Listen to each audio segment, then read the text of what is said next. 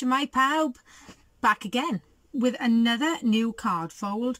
I've seen this one on a couple of pages, on a couple of Facebook groups, and I've absolutely fallen in love with it. It's called the Theatre Fold, and this is what I'm just going to make sure now my camera doesn't keep focusing in and out.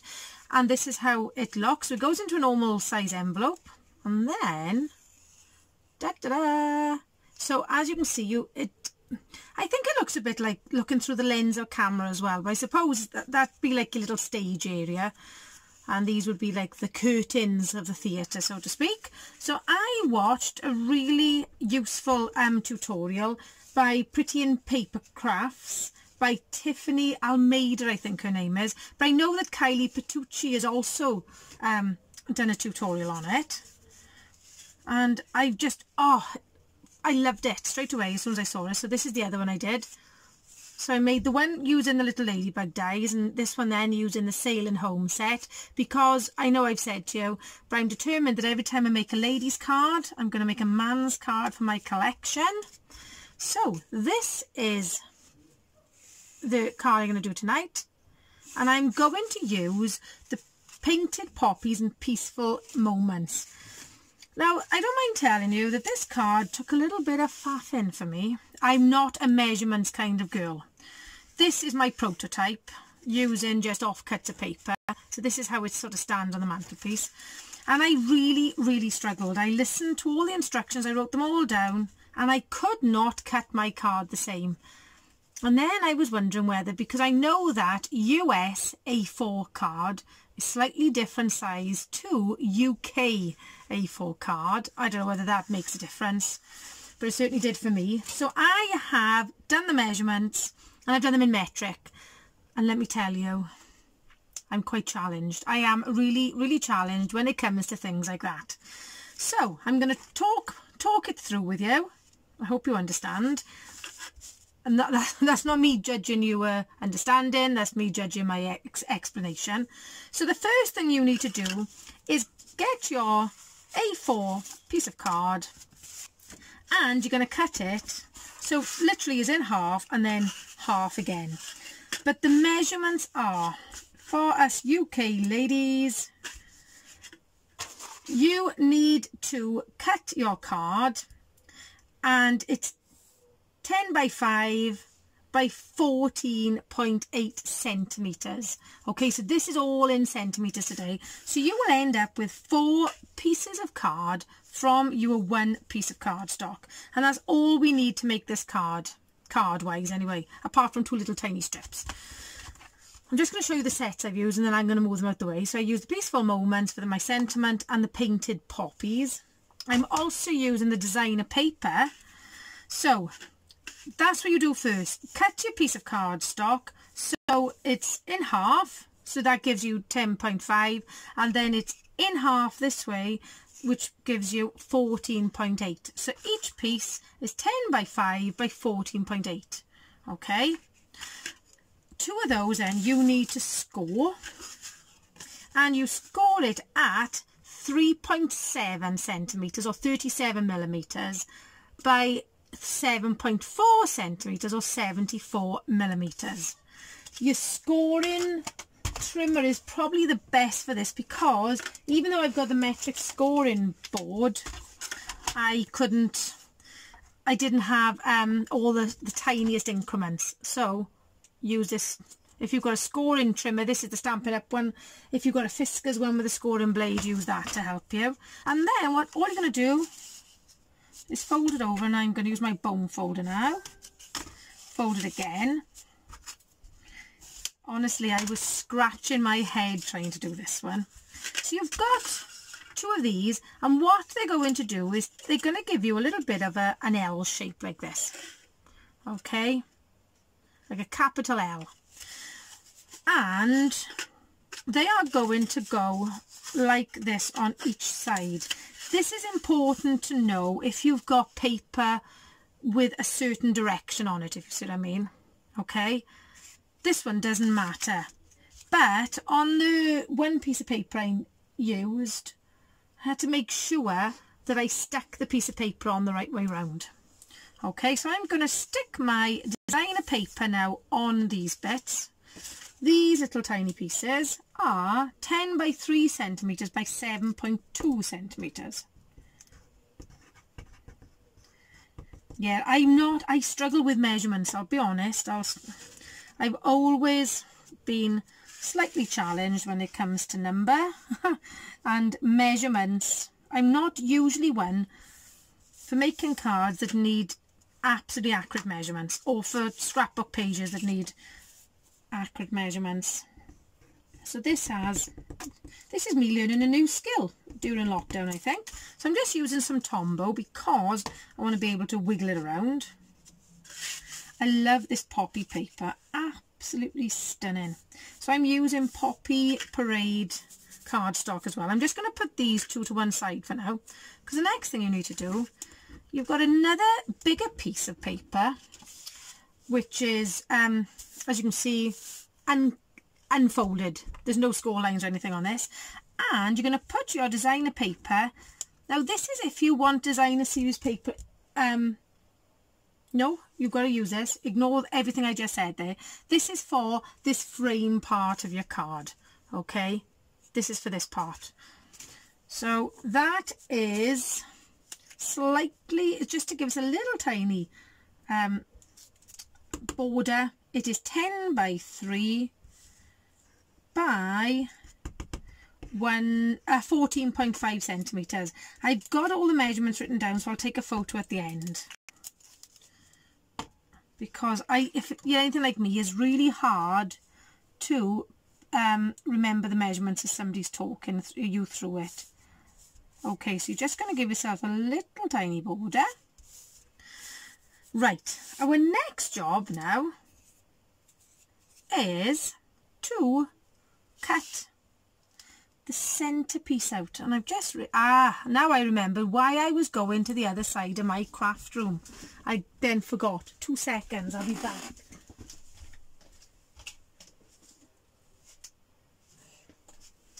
I was going to get a little tiny bit of washi tape because I've actually just finished one.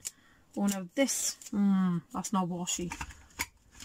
Now I've usually got about 29 rolls on my desk, but not this time.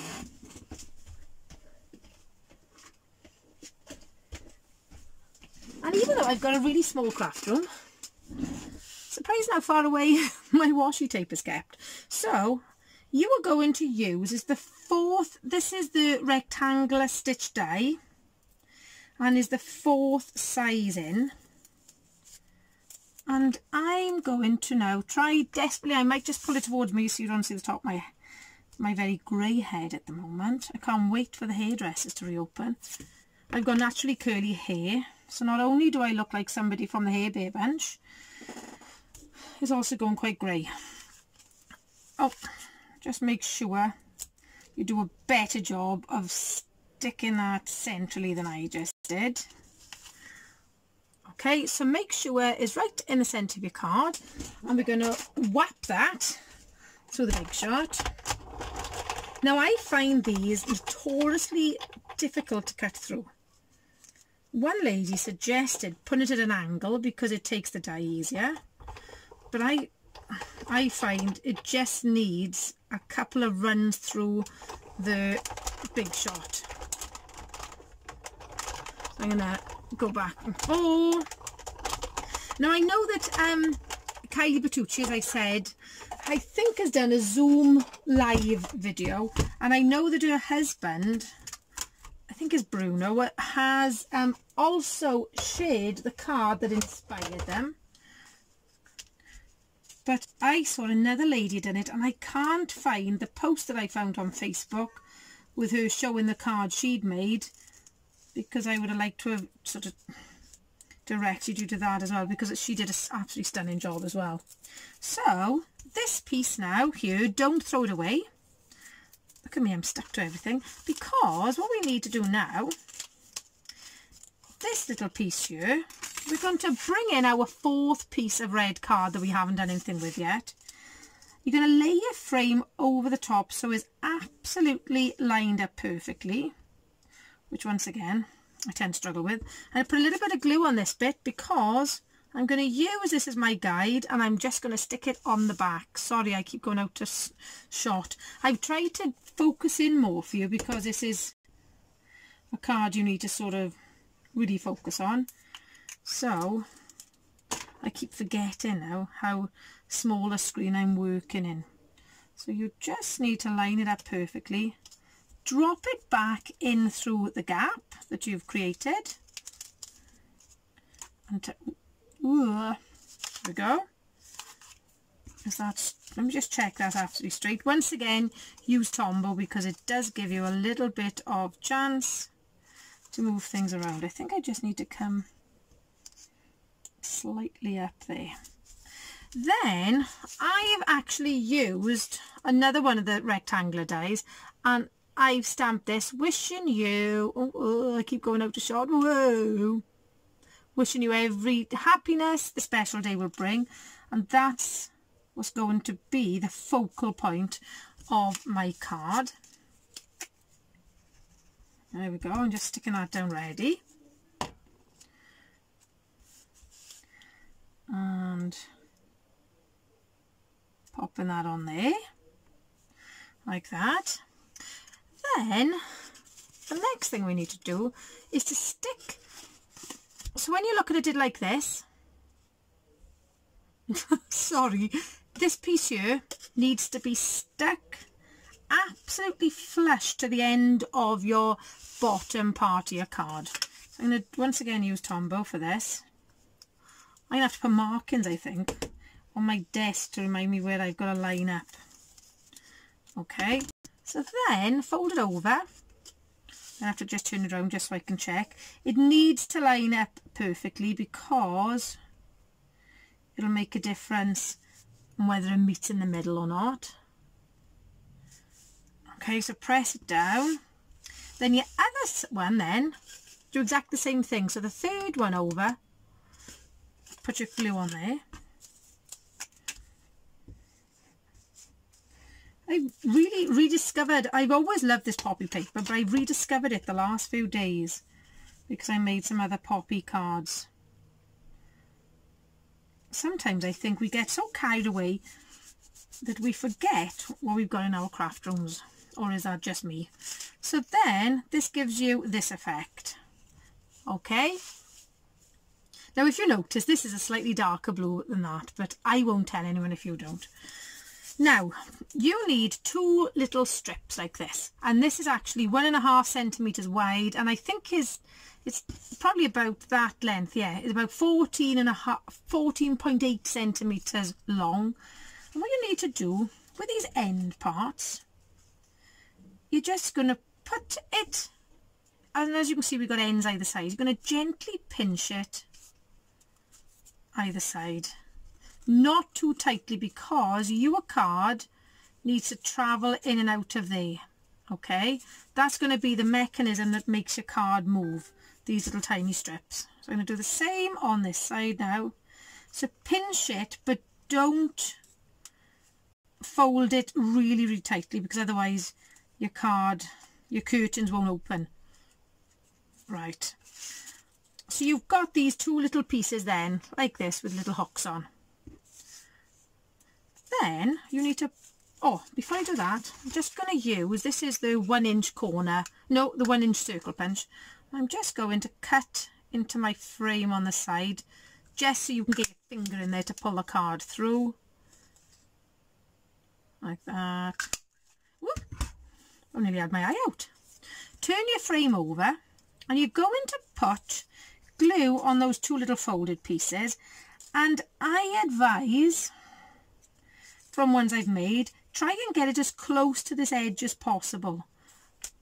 Otherwise, what tends to happen is sometimes the first one I made, these little doors pop out of it, pop out of their frame, if that makes sense. Right, so once again use Tombow because you need to be able to move them around just to make sure they're in the right place. So there's one, and I just sort of loosened it a little bit like that. Here's the other one. Now it's not the end of the world if it's a bit too tight. You can just gently peel this off and put a new one on. You're not going to lose the whole card if you've done it too tight. But if you have it too tight, it won't work properly. Just make sure I get the so there's your frame then. Then all we're going to do is slide that side in there. And I think I have done mine too tight there. And then, so this is a case of, there we are, I pulled it off anyway. Do as I say, not as I do, because I just made that one too small. Oh, what a donut. But it's always good to show that how you can correct it. So I've just sort of bent it back a bit more now.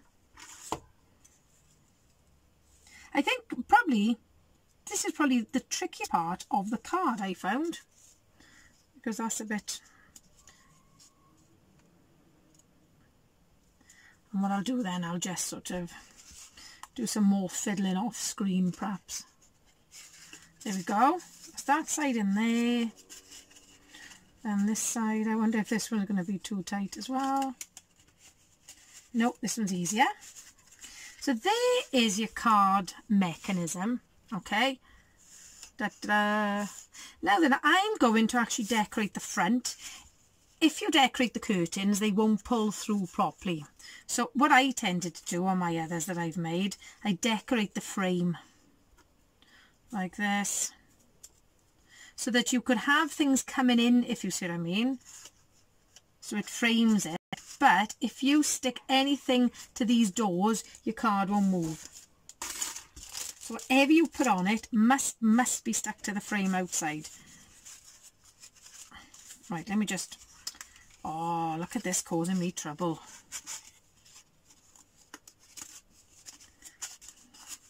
So this is how not to make the card. Right, this one. What I'm going to do for now, so my glue isn't struggling, I'm just going to pin that there for now, right? I'm going to cheat a little bit. So my card, my poppy's going down here, so I'm going to actually stick my foam dots on the frame just to remind me that the way I'm going tonight, that not to stick to the curtains, my little doors. There we go, there's my poppy. And I'm going to put a little bit of Tombow then up there, only on the leaves that are touching the frame. I can't emphasise that enough. Otherwise your card won't move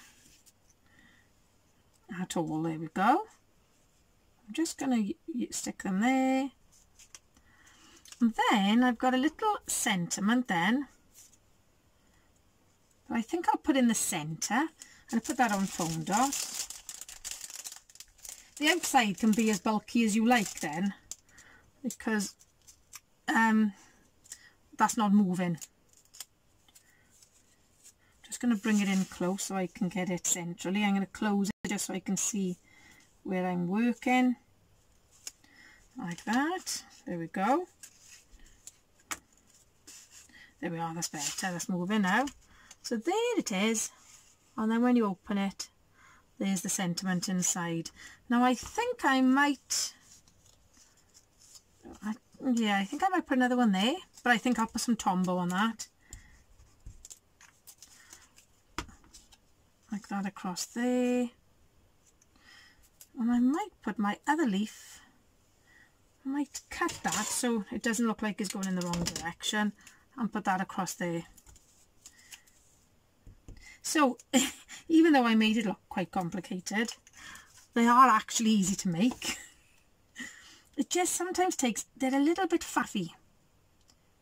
I think the faffiest part of it, I'm putting those little back strips on. The rest is easy, whereas the back is the faffiest part. And there we go. There is the theatre fold card. Give it a go. As I say, I made that look hard work. I've got a habit of doing that, sorry. I'll put my measurements. I'll take a photo of my measurements and I'll put that on for you as well. I'd love you to comment below if you've tried any of the new folds that I've been sharing and whether you're enjoying these videos. And I wish you all the very best. Stay safe and I'll see you soon. Hwyl fawr.